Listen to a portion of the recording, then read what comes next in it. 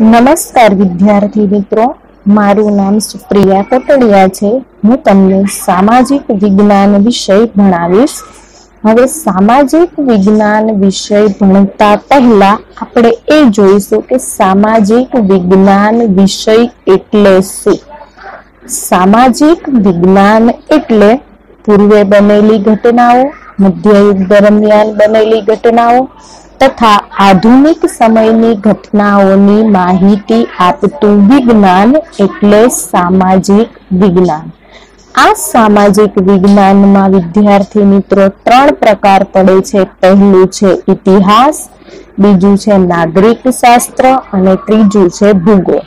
તો ઇતિહાસની વ્યાખ્યા આપણે જોઈશું। પહેલા તો ઇતિહાસ એટલે કે પૂર્વે બનેલી ઘટનાને ઇતિહાસ કહેવાય।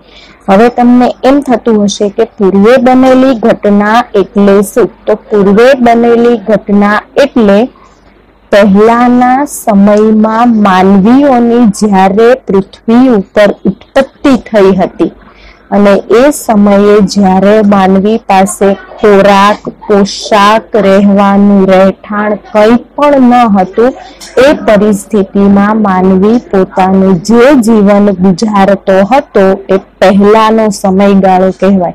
જે હજારો વર્ષ પૂર્વેની સ્થિતિ એને આપણે ઇતિહાસ કહીએ છીએ।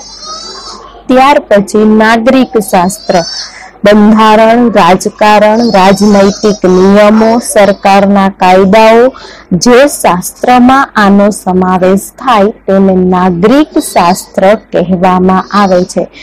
આ નાગરિક શાસ્ત્રને આપણે વર્તમાનની પરિસ્થિતિમાં સાંકળી શકીએ છીએ।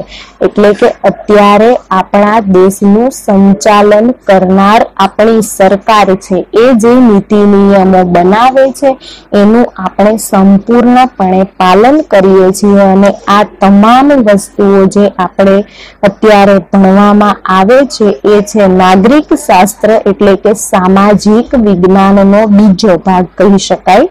અને ત્રીજું છે ભૂગોળ। આબોહવા, કુદરતી સંસાધનો, નકશા, પરિવહન, ઉદ્યોગો, જે વસ્તુઓનો આ વિષયમાં સમાવેશ થાય એને કહી શકીએ છીએ આપણે ભૂગોળ। એટલે ભૂગોળમાં સંપૂર્ણપણે કુદરત દ્વારા જે પ્રકૃતિમાં ફેરફાર થાય છે અને એ વિષયનો આપણે સમાવેશ કરીએ છીએ। આ સંપૂર્ણની માહિતી આપણે ભૂગોળમાંથી મેળવી શકીએ છીએ। આ 3 વ્યાખ્યાઓને સાંકળીને આપણે જે વિષયની ચર્ચા કરીએ છીએ, જે વિષય ભણીએ છીએ એને કહેવાય છે સામાજિક વિજ્ઞાન। તો હવે વિદ્યાર્થી મિત્રો તમને એ તો ખબર પડી જ ગઈ હશે કે આ 3 શાસ્ત્રોનું અધ્યયન એટલે કે અભ્યાસ આપણે આપણા સામાજિક વિજ્ઞાન વિષયમાં કરવાનું છે। તો હવે આપણે આપણા ચેપ્ટર 1 તરફ એટલે કે ઇતિહાસ જાણવાના સ્ત્રોત, એમાં કઈ કઈ માહિતી છે ઇતિહાસની એ વિશે આપણે જોઈશું। તો આપણે હવે શરૂ કરીશું ઇતિહાસ જાણવાના સ્ત્રોત। વિદ્યાર્થી મિત્રો, આપણું ચેપ્ટર પહેલું, ચાલો ઇતિહાસ જાણીએ। તમારા 6ઠા ધોરણના અભ્યાસમાં સામાજિક વિજ્ઞાનના એક રસપ્રદ વિષય ઇતિહાસ વિશે આપણે જાણવાનું છે। તો મેં તમને અગાઉ કહી દીધું મિત્રો કે ઇતિહાસ એટલે શું। હવે આ ઇતિહાસ આખો શું છે એના વિષયની માહિતી આપણે એક પછી એક ટોપિક પરથી મેળવીશું। અત્યારે આપણે જોઈએ તો કે ઇતિહાસ એ પહેલાના સમયમાં માનવી સાથે સંકળાયેલી જે પ્રવૃત્તિઓ હતી એ આપણે અત્યારે જે જાણીએ છીએ એને કહેવાય ઇતિહાસ। સામાજિક વિજ્ઞાન આપણને મનુષ્યના સામાજિક વિશ્વથી માહિતગાર કરે છે। એટલે કે જ્યારે માનવી આધુનિક ટેકનોલોજી સાથે ન સંકળાયેલો હતો અને પહેલાના યુગ સાથે સંકળાયેલો હતો એ વિશ્વની માહિતી આપણને આ ઇતિહાસ પૂરી પાડે છે। તેમાં ભૂગોળ, અર્થશાસ્ત્ર, સામાજિક પરિસ્થિતિ અને સંસ્થાઓ, રાજકીય પ્રવૃત્તિ અને સંગઠનોની જાણકારી આપે છે. હવે મેં તમને ઇતિહાસ, નાગરિક અને ભૂગોળ વિશે તો જણાવી જ દીધું છે. હવે આમાં એક નવો શાસ્ત્ર ઉમેરાયું છે, એ છે અર્થશાસ્ત્ર.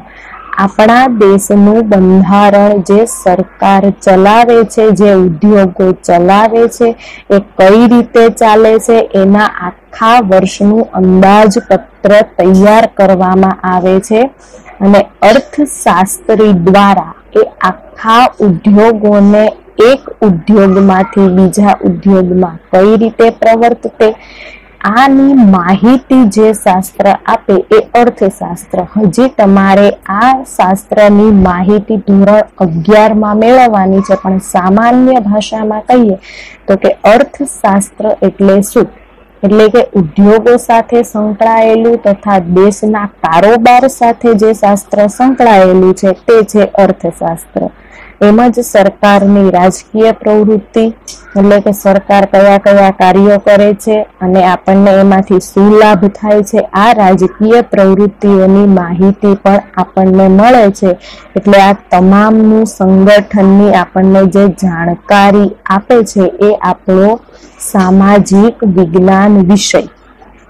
જ્યારે ઇતિહાસ માનવ સમાજના ભૂતકાળની માહિતી આપે છે, તો જેની મદદથી આપણે એને વર્તમાન કાળ જાણી શકીએ છીએ. તો કઈ રીતે? તો આપણે જોઈએ મિત્રો કે પહેલાના સમયમાં માનવી કેવી રીતે રહેતા હતા, ખાતા હતા, અને એ સમયની માહિતીથી અત્યારના સમયનો આધુનિક ટેકનોલોજીકલ યુગ કેટલો આગળ વધ્યો છે, આની સંપૂર્ણ માહિતી આપણે બંને કાળને લઈ અને જાણી શકીએ છીએ, ઇતિહાસ કાળ અને વર્તમાન કાળ. શું આપણને ભૂતકાળના જ્ઞાન વગર વર્તમાન સમાજ જીવનની કલ્પના આપણે કરી શકીએ? તો કે ન કરી શકીએ. માનવીની ઉત્પત્તિ આદિમાનવથી માનવ સુધી કઈ રીતે પહોંચી, આ જાણીને જ આપણે આગળ આ ટોપિક વિશે ચર્ચા કરી શકીએ છીએ.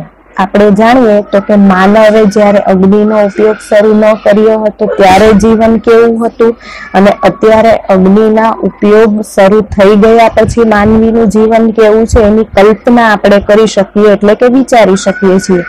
તમે એ બાબતની કલ્પના કરો કે માનવી ખેતીવાડી, રસ્તા, વાહન વ્યવહાર, મકાન વગર કેવી રીતે રહેતો હશે.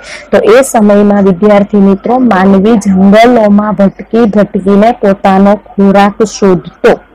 એટલે કે માનવીઓ કાચા પ્રાણીઓને માનવી આદિમાનવ જે હતો એ શેકીને ખાતો, પણ ક્યારે? કે અગ્નિની શોધ થઈ ત્યારે. એ પહેલા પણ તમે જોવો તો માનવી આ પ્રાણીઓને કાચે કાચું એનું માંસ એટલે કે એનો શિકાર કરીને ખાઈ જતો હતો. આ એ સમયનું જીવન હતું.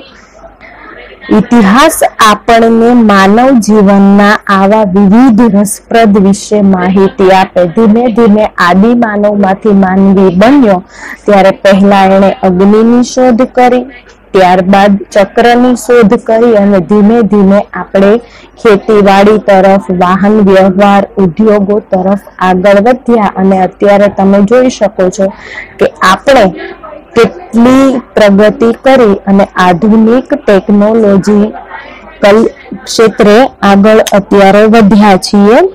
એટલું જ નહીં, પરંતુ માનવીના સમાજ જીવનમાં આ સંપૂર્ણ વસ્તુ મેળવવી એટલી સહેલી નહોતી જે અત્યારે આપણે માનીએ છીએ.